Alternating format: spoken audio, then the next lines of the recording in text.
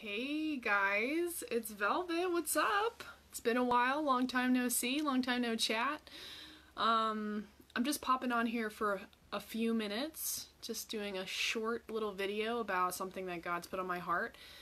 And that is when God takes his peace. Listen. And if you're a believer, if you're a son or daughter of Jesus Christ, of the risen King, of God, if Jesus is your brother, you have the Holy Spirit. And the Holy Spirit is our leader, our counselor, and our guide. And he is that still small voice that speaks to us and shows us the way in which we should go. And one of the many things I love about the Holy Spirit is that he will never lead me astray. He will only show me the way that God wants me to go. He will only lead me in the paths of righteousness. He will only point me towards the truth. And I needn't worry about mistrusting the Holy Spirit. We know that we can always trust the Holy Spirit because he has our good in mind. The Holy Spirit is fully God and fully Jesus, and God wants the best for me. God wants the best for my life. I know that because he's good, he's perfect, he's my father, he's my designer, he's my creator. He knows exactly what I need and when I need it, and I trust him fully. I trust him fully. So when I'm living day to day and walking and there's an absence of God's peace, because I know that I shouldn't be doing something, or I should be doing something but I'm not doing it, I can take that sign that it's an indication that I need to act. I need to move. I need to change something. I need to consult God and ask him, all right, Lord, what is it? What is it? And a lot of the times I think you and I know what we need to do. I think we know exactly what we ought to be doing or ought not to be doing, but we don't want to believe it because we think that is something that we need.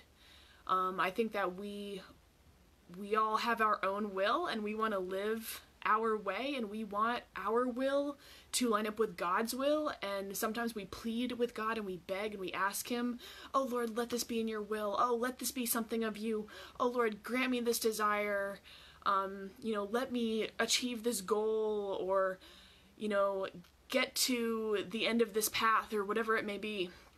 But God doesn't always grant us the desire that we have. He doesn't always grant us the desire of our heart. And when he doesn't, when he withholds something from us, is because it's not yet time or it's not his best. And because we know that we can trust God, we have to trust when he takes his peace away.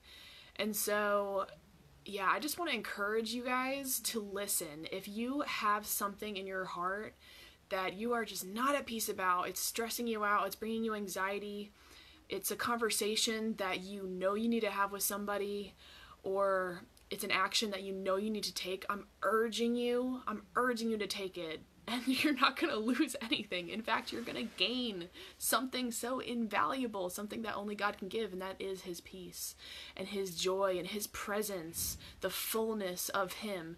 But when we're living outside of God's will, when we're living outside of God's peace, life is so hard. Like, I don't know about you, but... What is that? Oh, sorry. I don't know about you, but yeah, when I don't have God's peace, I'm just stressed out. And, like, I'm already a constant overthinker. And so this thing that's been going on recently has just, like, I have no choice but to be like, all right, God, I trust you.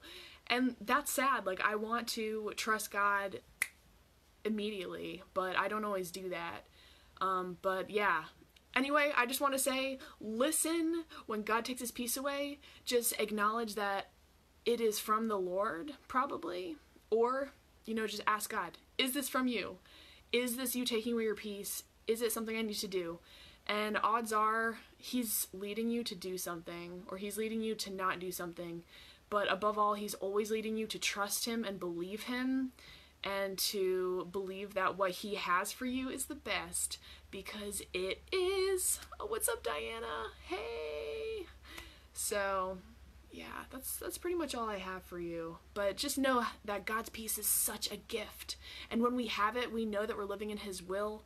Our lives are going in the direction that they're supposed to be going in. Even if they're not in the place that we wish they were in already, or in the place that we hope they're someday going to be in, just know that God's timing is absolutely perfect. It's perfect. So don't rush it. Don't force something that's not meant to happen.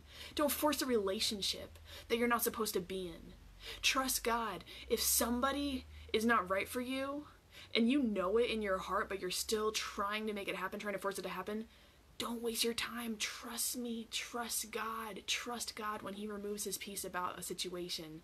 It might not be a relationship with a person. It might be a relationship with a thing. It might be a relationship with a job or a coworker. Just know that God knows what he's doing, and listen to God's peace. So that's all I have for you, very short. God bless you all. Have a great Saturday night, and yeah, love you all.